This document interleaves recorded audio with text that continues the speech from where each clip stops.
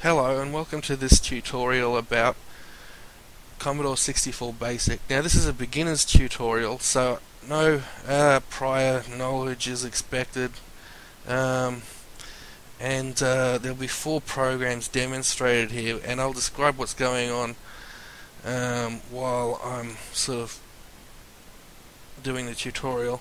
Now here's the screen that you get when you turn on the Commodore 64. Now, to load from the disk, or to at least get the files which are on the disk, it's load, comma, $, comma, and then 8. 8 is the drive number. Now I'll type in list and diag.com. We'll see what that program is when I open it up. Now, to open it up, you type in load, diag.com. Quotation mark, comma, 8, and list the program. It's very short, it's only one line. Now what this does is it prints Commodore diagonally inside the interface here. The 10, now that's a line number. With certain versions of BASIC, line numbers aren't required. You know, the sort of modern versions like Q Basic, but with these older ones, they require line numbers. And 10 is just the reason why it's 10 and not say 1 is because in case you want to insert lines in between 0 and 10 or 1 and 10, then you can do that. You know, 1, 2, 3, 4, 5. 6, etc. So, but anyway, print. Now, the print keyword puts characters onto the screen. Now, some of those characters don't go onto the screen.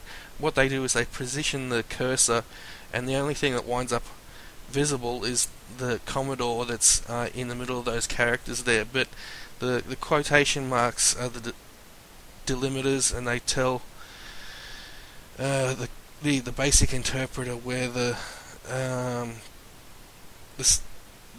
thing to be put on the screen begins and ends.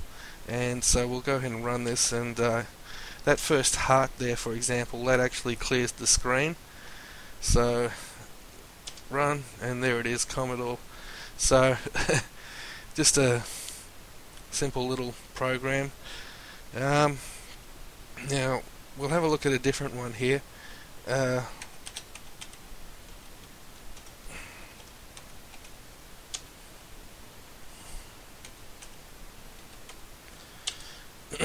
Unit converter. Okay. Load unit conv, because that's the file name, in quotation, comma 8, and it goes ahead and loads it. I'll list the program so that we can look at it. With listing the program, if you had a long program and it didn't all fit on the screen, or it was several screens long or even longer, the way to list part of the program is to say list 20 to 50, and it'll just list those lines. But we want to look at the whole thing here because I'm trying to describe it. At line 10, there's the name gets printed on the screen. At line 15, there's an input statement with a prompt that is made up by the things in between the quotation marks, followed by a semicolon and a $. $$ is a string variable. So with BASIC, it'll assume that if it was C, then it would be an integer, whereas $$ is characters, strings, basically. At line 20, there's pretty much the same thing, except it's asking them for the number, the units. At line 30, there's a formula, just a textbook formula for converting from Fahrenheit to Celsius, and then at line 40, it's Celsius to Fahrenheit. the formula for that. And at line 50, if they're if C $signs equals F, then print Celsius. So that's it's a conditional statement. So if this condition, the thing that follows if, is true, then it will print Celsius and then put the number there, which is stored in variable X. And 60 does pretty much the same thing, except it puts the Fahrenheit on the screen. Now, so that's how that works, but we'll go and run it to test it. Unit converter, Fahrenheit to Celsius or Celsius to Fahrenheit. How about Celsius to Fahrenheit? 23 is 73.4 degrees in Fahrenheit. Now the other way around, we'll test that's working properly. Fahrenheit to Celsius, 100 degrees is 37.7 repeater or thereabouts. So that seems like it's working. Now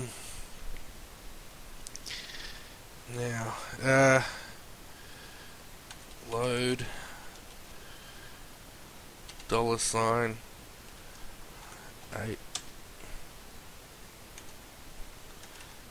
list the programs on the disk. Okay, the next program that I wrote here is running average. The name of the program there is abbreviated.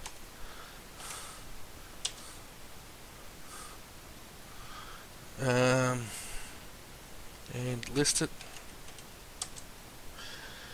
Okay, so at the top of the program here, it prints the name onto the screen. The reason I do that is it lets the user know what the program's doing. And so at line 15 though, there's some variables are set to 0. At line 20 there's the input of a number, and the caption says that enter number or -1 to stop.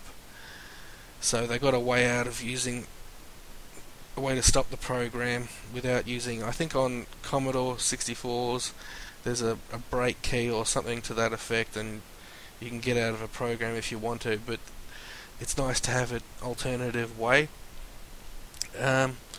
At line 25, if the number is less than 0, then end. End is a keyword, and what it does is it terminates the program and brings them back to immediate mode.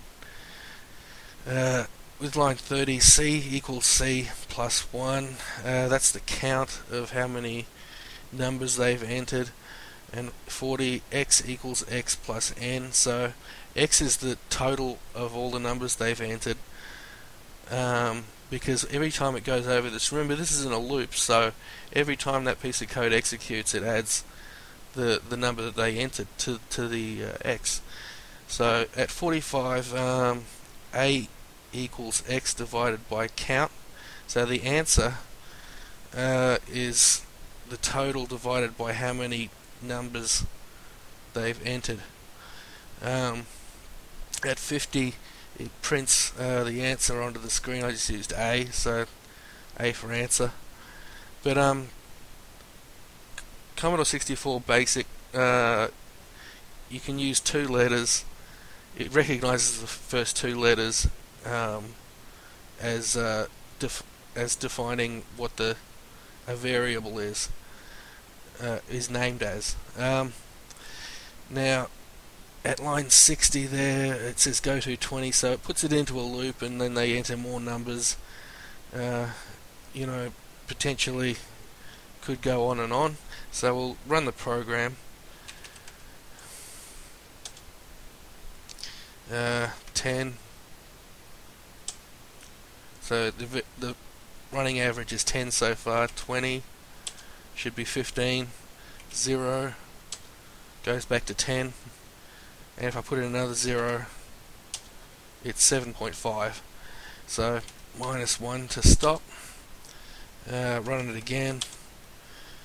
1999,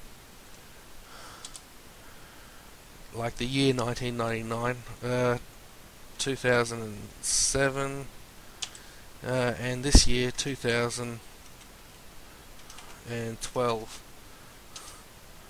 and the average for those years is 2006. So -1 to stop there, and yeah.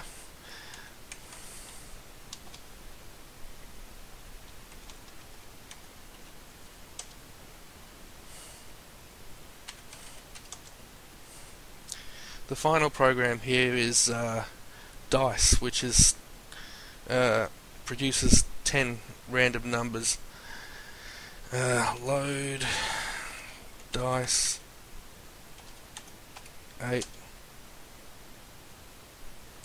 list. Okay, at the top once again there's the name of the program. Then I is set to 1. V1 has a random number put into it, and 30, it puts the random number onto the screen, followed by an integer version of the random number because the first one was floating point. And in line 40, I equals I plus 1. 50, if I is less than or equal to 10, then go to 20. So we'll run it, and there we are. So the C64 has generated some numbers there. So not too sure what the use of this program would be, but it was mainly just to demonstrate how to generate random numbers. Yeah. So, okay, as a footnote to this video, I'll show you how to load and save programs. So we'll write a quick program, 10 print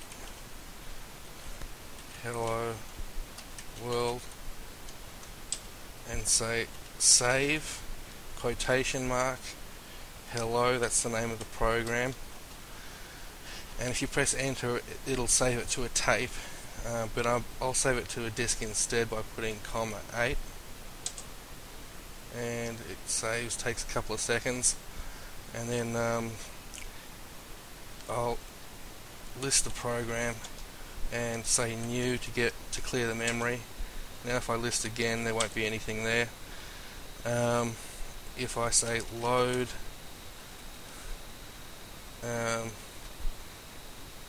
asterisk quotation mark comma 8, it should load the first thing on the disk, and say list, and there it is, hello world. With loading from the tape, it's pretty much, you just type in load and press enter and it'll find the first thing there. Just another quick remark, you can get Commodore 64s off eBay, that is physical real ones, or you can use the emulators such as WinVice. That's the emulator I'm using here. This book might be helpful for people who want to learn how to program the Commodore 64. It's called Basic Commodore 64 Basic by James S. Cohen. I hope you've enjoyed this tutorial, and thanks for watching. Bye.